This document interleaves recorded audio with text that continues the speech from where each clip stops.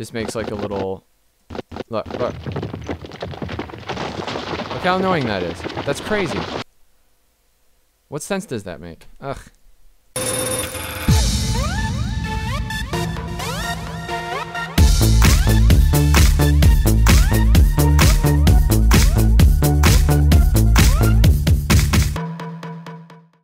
What's cracking, people? Angelic Mayhem here. So, welcome to Access Game Factory. This is a program that came out on Steam about a month and a half ago. And I didn't have the opportunity to take a look at it then, but now that we have a little bit of downtime, I've decided to go ahead and take a look.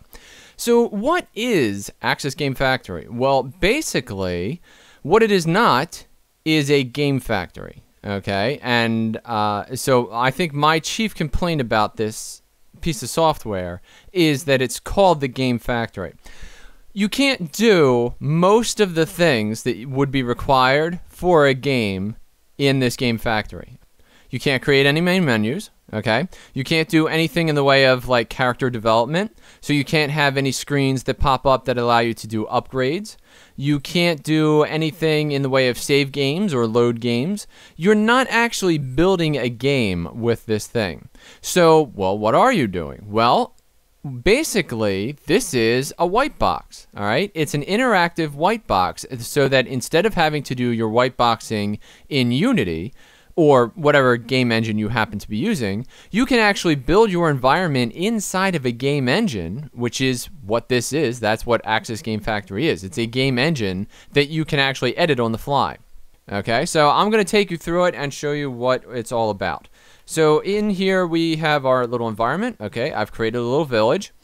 And for those of you who don't know anything about game design, basically when a video game begins its life, it doesn't begin as, you know, this beautiful thing with all these textures and stuff like that. It starts as a bunch of white boxes, all right? That's why we call it whiteboxing.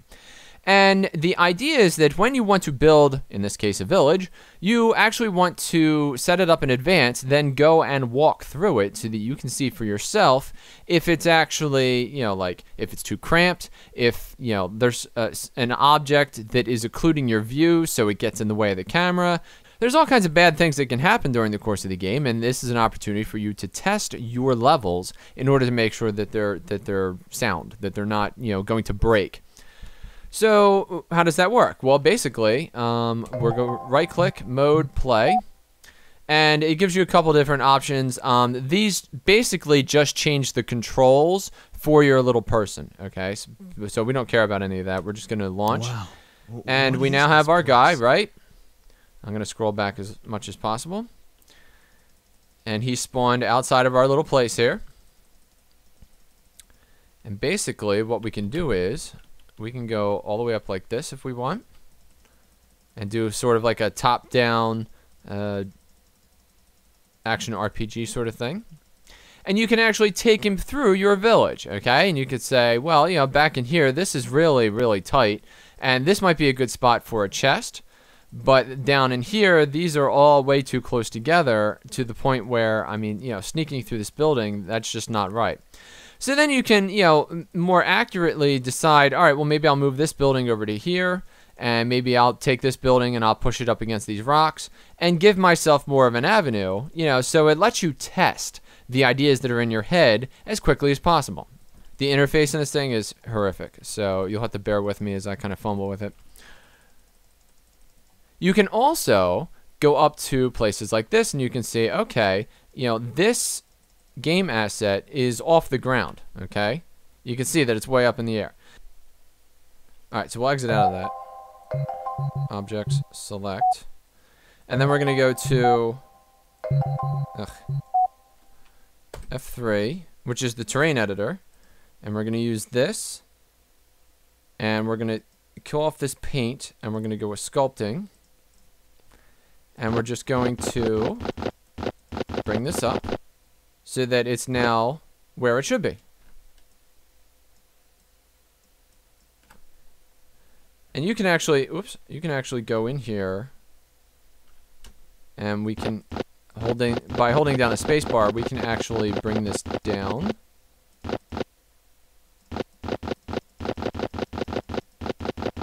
Like that. F1 allows you to actually load in different libraries, and with those libraries, you're able to set up different things. So you can bring in a tree library and a rock library and whatever else you need in order to create your setup here. If we switch this out, you can see that there are all kinds of different game assets that come preloaded with this. I didn't make any of these. So then you can actually like take one and you say, oh, well, maybe I want this wall to be curved right here. So you can, let's do this. And then if we, oh man. All right, no, wait a minute.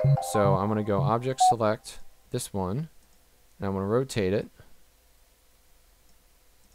And then move it into place. That's the wrong one. So if I wanted this wall to be more curved, or maybe if I wanted the curve to be out here, and then I wanted this just to go a little bit further, then, if I scroll down here, you can see where that would go. All right? We're going to delete that, though. I swear to you, the interface for this thing is just horrific. It really is bad. Hopefully, someday, they'll take a class in interface design, and they'll just know what they did wrong, and maybe, like, version 2.0 of this will fix all of this stuff. So, now in order to just select something that I've already placed, I got to go down to object select. Like, that's just weird, okay? Especially since, when I come over here to use this, I want to use my pointer. And then when I come back here, I want to use my pointer. You know what I mean? Stop taking my pointer away. And this program just constantly is always taking your pointer away. It's ragingly annoying. So this is your terrain editor. You can do different things. For instance, you can actually paint these rocks.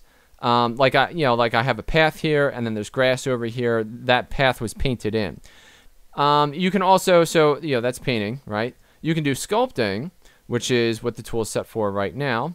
And I can actually, oops, wait a minute. So, do you see how the camera moves? Like if I do this, it's moving while I'm trying to use it, which is incredibly annoying because I want to, like if the camera is moving, now so is the sculpt tool. So we're creating a line of mountains out here if, this thing were more powerful. Okay. So if you want like a little cluster or whatever, like there's different paintbrushes that you can use, and you can kind of give it one of these. This makes like a little, look. Look how annoying that is. That's crazy. What sense does that make? Ugh. Hopefully you can see what I mean by interface issues. All right, so we're going to get out of that. F4. This gives you the exact same thing as F1. I have no idea why there's two of them, but, whatever. And so let's do that. Let's actually take, let's say that I wanted to have like a little guardhouse. Let's see if they have something like that in here. Perfect. Okay. So now what I want to do is I'm going to go down here. Let me dock this thing.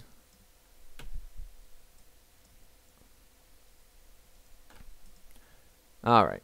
Now what we want to do is we want to, nope, that's wrong. It's, right. So I want to, no, that placed it. All right, now wait a minute. So if I hold down maybe shift, no, that makes another one. I don't know. Oh, there we go. Okay. So we want to go like that. All right, and let's say that our guardhouse is going to go on this side. And we go boop, like that. Perfect. And then to get rid of these other ones, I go object select, click that one, nope, click that one, nope. So there we go. Now we have a guardhouse. Now, theoretically, maybe your guardhouse would have like a little window here or something like that, but, you get the idea. And you're going to make all of these assets on your own. Again, this is a whitebox, so you're just checking out what it's going to look like, and then, you'll make the assets later in your 3D program or whatever. All right, so let's get out of that. F5. This is the grid. If I use B and V, you can actually see that the grid moves. And this is how you create flat terrain. You set the grid to wherever you want the terrain to go, and then you actually use the terrain tool, and it will just level off wherever this grid is. Okay. So we'll go down there. F5, F6. This is the light box. You can actually change what the sky looks like. And then also there's the atmospheric fog. Oops, F7. This is basic lighting, so if you want, like some sort of super harsh, crazy lighting, you could do that. F7, F8. This is the camera. You can actually, actually change how far away you are. Depth of field. There, that's better. Now, there's no way to, like, adjust this depth of field, so, I guess you're just whatever. It's really kind of annoying. And then F9 is going to be just your general options. Notice that it says FPS is 29, well, 30 actually. The reason for that is because I'm running Fraps at the moment, so it actually is telling you not that you can't set that number. You can't say, I want this to be 60 frames per second. It's telling you have, all these objects in here, and each one has, like its own material attached to it, and it's using up so much of your graphics card that this game will run at X FPS, okay? And it constantly is recalculating that. So if you put so many items in here that, your FPS tanks to 4, obviously you can't have a game that does that. You can't play a game at 4 frames per second. So that's no good. So it actually kind of tells you if you've gone too far in the way of, like adding things in design and stuff like that. So what are my final thoughts on this? Basically, I think that this is a good program for somebody who is a beginner, who doesn't know anything about, like creating a level and wants to just kind of skip past all the programming and get right in there and throw down their ideas and then explore them. See if they can actually, create a level on the fly that's good, or if they have to tweak it. So anyway, thanks for watching this video. I hope you enjoyed this video, and if you did, please click the like button, share it with your friends, or subscribe to my YouTube channel for more content like this in the future. I'm Angelic Mayhem, and I'll see you next time.